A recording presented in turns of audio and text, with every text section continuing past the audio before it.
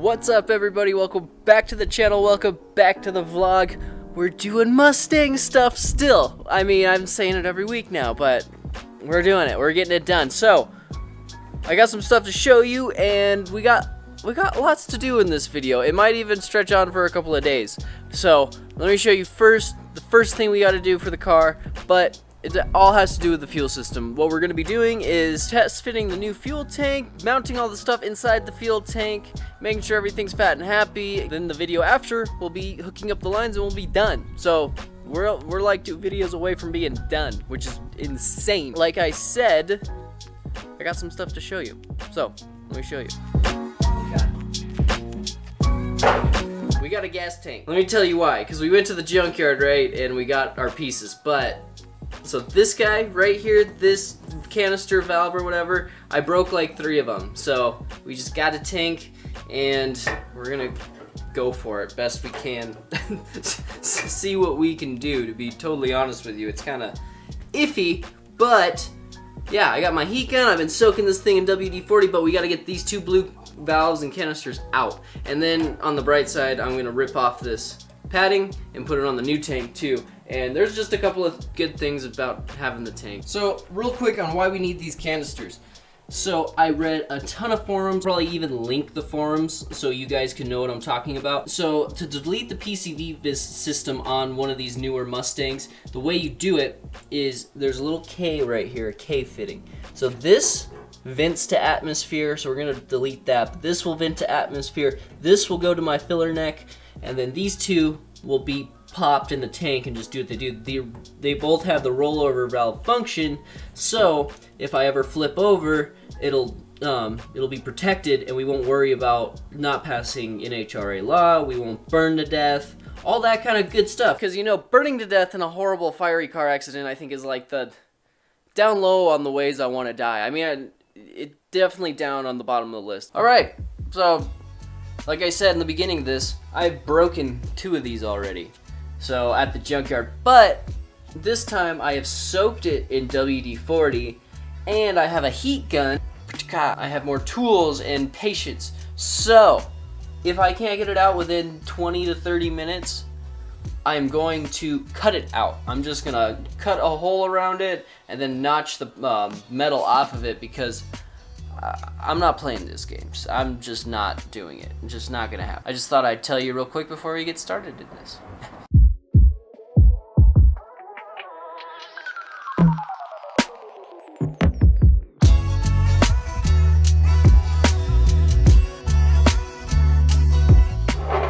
Broke a piece of it. We're cutting it out.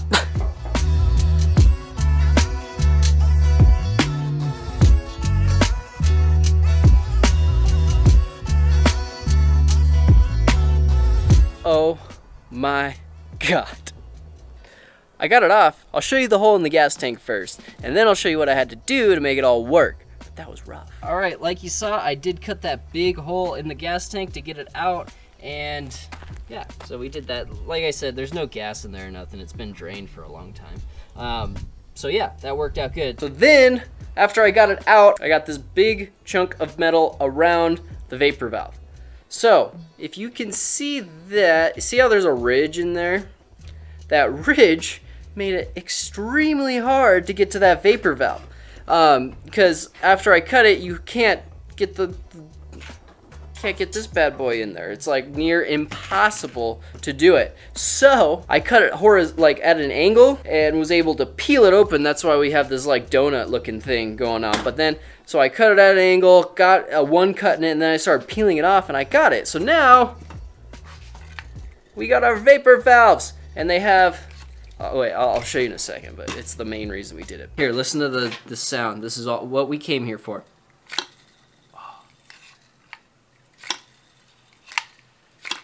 The rollover part of this thing. So it keeps the stock Ford rollover valve in it, and the gas tank can vent properly, so we're good to go. And then see, I broke the top of it, but we're gonna glue it back together, and it doesn't really affect the integrity of it at all, so we're just gonna glue it back together, call it a day. I mean, that's all it is right there. I don't know how Ford, so there's this giant lip right here, and that's what's preventing it from coming out, but good night, that was horrible. It was so hard to get that thing out. You couldn't do it. You just couldn't do it. But we're gonna wash them first in some gas and clean them all up so they're ready to go in the car. Man, that was tough. Holy crap, it's bright out today. All right, so we cleaned a bunch of stuff up, and now we're gonna clean out the gas tank, make sure it's all ready to go so we can drop it in. So we're gonna just, when I say clean it out, we're just gonna pop some fuel into the gas tank, slosh it around, make sure it's all good to go, and then install the fuel hat. But let me show you the things I cleaned. I cleaned the vapor valves, and then I cleaned, what else I cleaned? I cleaned something. Oh, the filler neck, so here. All right, so vapor valves are all nice and clean now.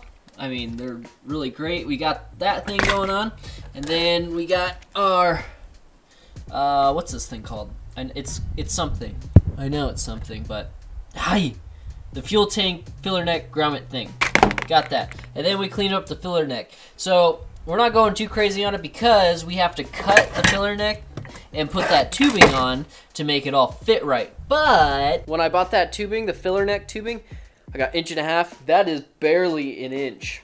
So I got to get a new filler neck tube, which we got some stuff because we're going over to AutoZone today because we got some stuff to buy. Oh wow, that didn't sound good. The filler neck tube, god dang, that's kind of hard to say, is way too big, so we're gonna go check AutoZone and make sure we can get that as well. And then we're gonna do something, I promise you. Let's clean out that gas tank and start making headway on this. I spend my Mondays like Fridays. I spend my Fridays in a box with my heart and my whining. I put my pinings on pedestals to the keeping them grounded. What's that mountain to nothing? Let's make something from nada. Let's go to Gucci and Prada. So the other thing I forgot is with the fuel hat is there's where the wires come out, there's a bunch of little holes. And so a lot of guys epoxy the holes so nothing can get through, but I might want to run a third pump one day. I don't know, I just might. So epoxying it just doesn't seem like the greatest idea in the world to me. I mean, it's just me. So I don't know what I'm going to do yet, to be totally honest with you. But we're going to get a rough mock-up with the hat in the tank, and then we're going to see if it'll fit. So let's just get that done real fast. We some young birds who made our way out of the cage. We all some dumb nerds, probably should get to acting our age. But where's the fun in that?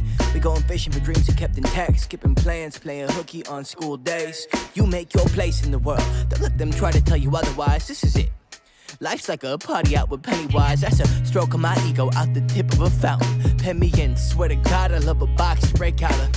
Come around the mountain, I'ma run straight through it. This be some gray Buick music, like a budget be cooler than ballin' out when the economy fruitless and the ecosystem nervous like a school full of shooters. Alright, so we tested the fuel tank and it hit. I mean, what's new?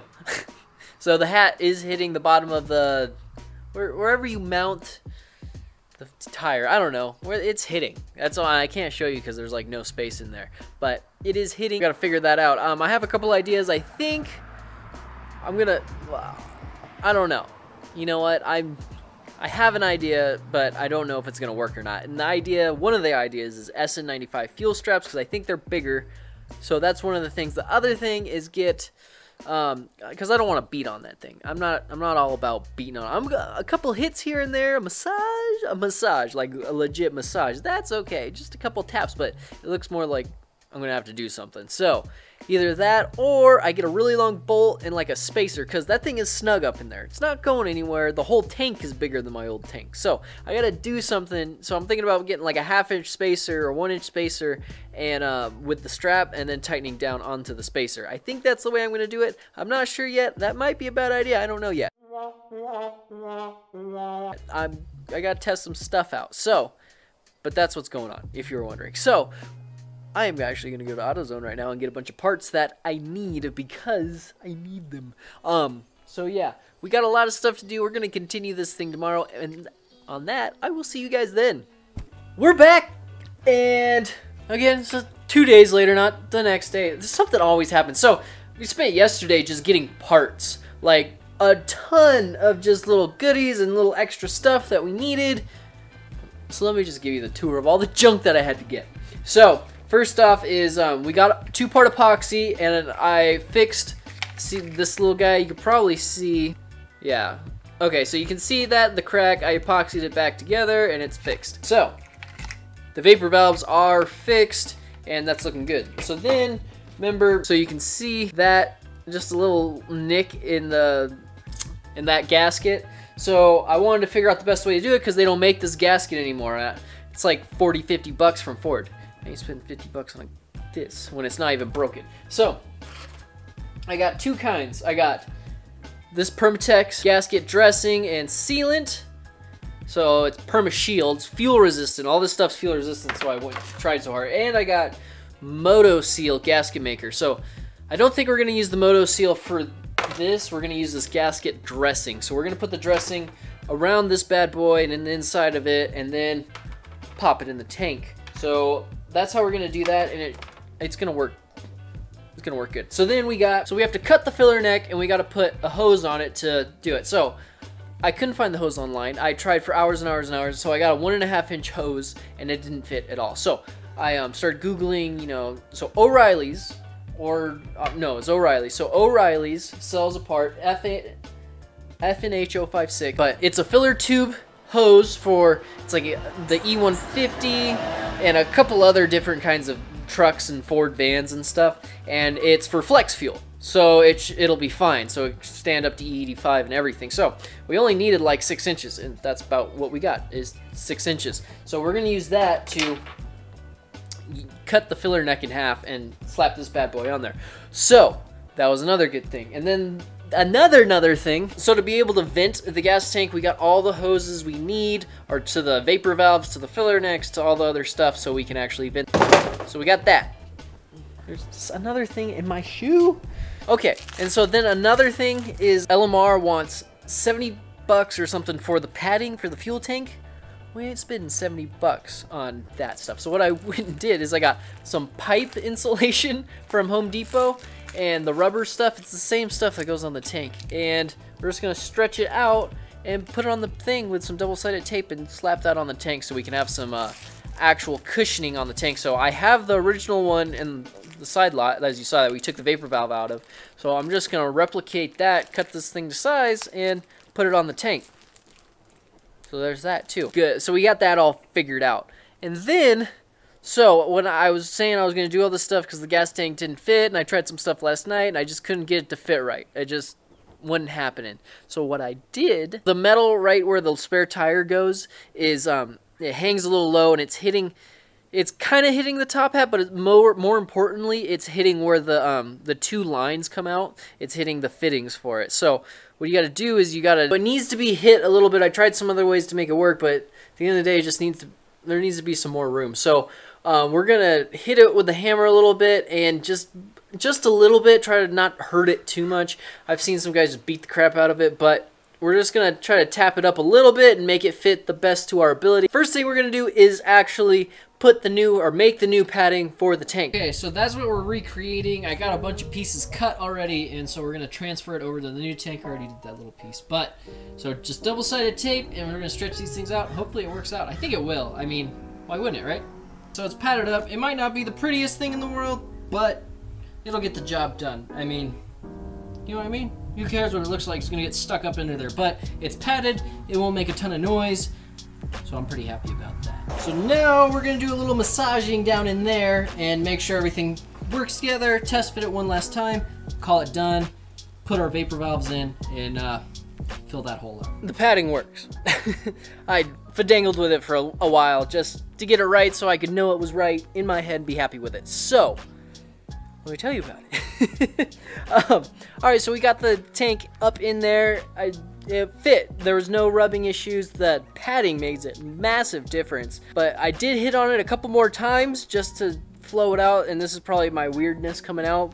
So I didn't want it to look like I just caved in a hole in my sheet metal on the bottom, so look what I did. So you can see where I hit it, obviously. So this is where I hit it. The only things I couldn't get out are these little pinches right here. But, so you have these little notches all on the corners. So what I try to do to my best is make this smooth all the way to here. I might even hit that a couple more times, but I tried to smooth this notch all the way to this notch and just try to make it look like it was kind of stock, even though it's not perfect at all. But you can't really tell, no one's gonna see it, but in my head it's gonna look nice. I'm gonna hit that a couple more times, it's bugging me. But I tried to make this all smooth and make it flow, and it looks like it came out pretty good. So let me show you the bottom. So that's like where it was hitting right there, and I just beat on it, as you can tell, but it doesn't look too bad down here, and there's room where it needs to be. So it worked out good. So that's if you're doing it, I just, from this notch over, I smoothed this out, and then I just beat up how much I needed room for, and it worked out. So we have room for the tank and no rubbing issues at all. So this is good to go. We're done with it. It fits. All right, so what we got to do is we got to pull the fuel hat back out and then fill up this hole with that moto seal, and then we'll be done with that. And yeah, so we're gonna do that. But first, let's get these vapor valves in. It's just bugging me that they're not in already. So let's put the vapor valves in. So we got our gaskets and our gasket sealer. So we're gonna put the gasket in first and then pop the vapor valves into the gasket. So the first thing we're gonna do is we're gonna put our gasket dressing sealant on this bad boy. And then we're gonna pop it in and go to town on it. Oh my God! Accidente. Maybe could have done this differently. God dang, stuff gets everywhere. Pop it in. Alright, one in. See if we can do better.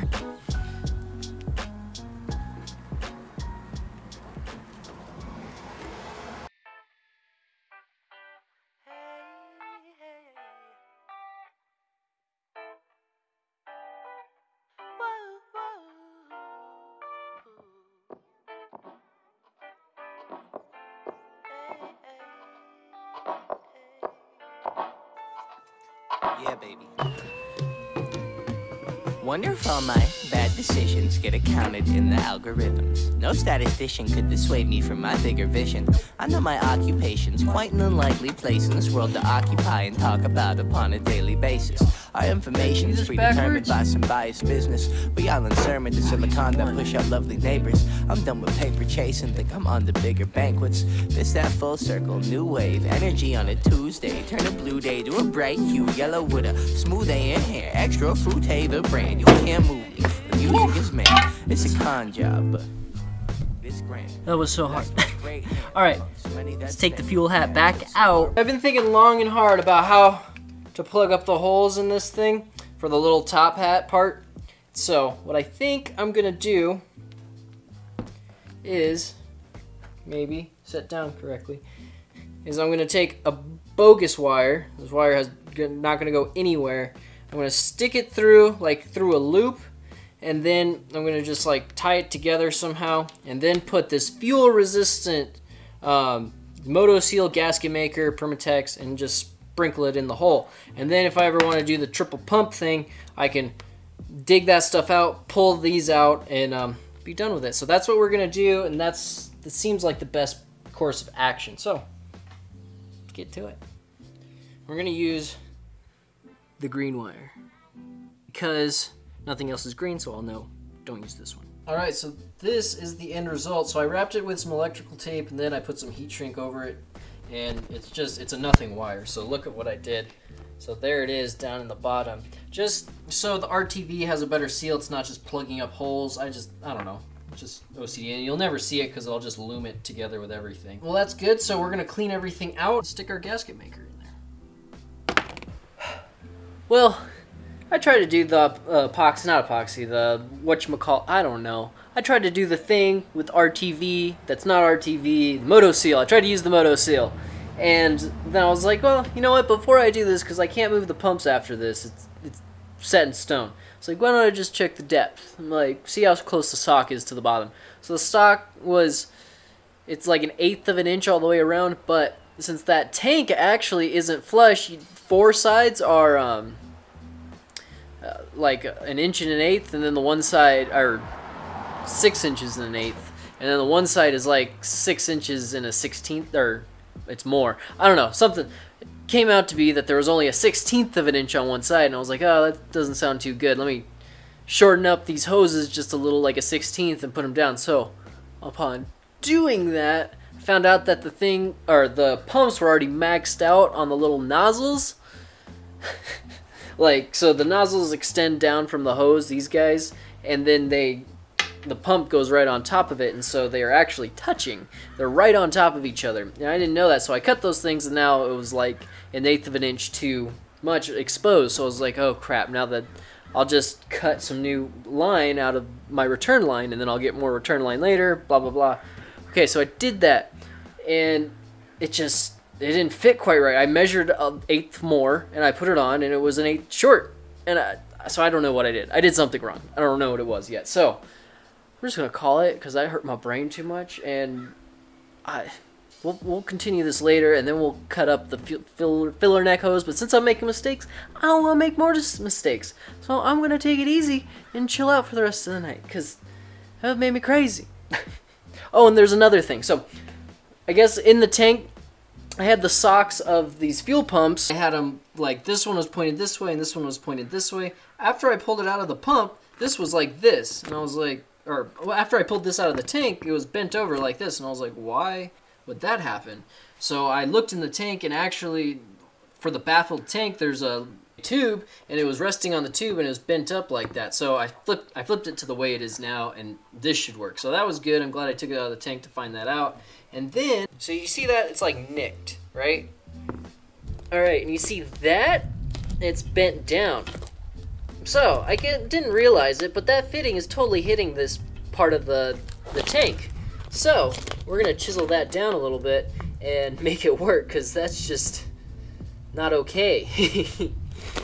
So if I don't fix that, we won't get a good seal, and you know the rest. So I'm gonna just buzz that out real quick, and then I'll call it today. But yeah, I'm glad I took it out and found all these problems. I chiseled out that thing, so I didn't actually cut it. I took a chisel and pounded it in, so it should work. So that right there, I just knocked it out of the way. So now it should all fit together and should work out pretty good. So yeah, that sucked. But that is going to end today's video.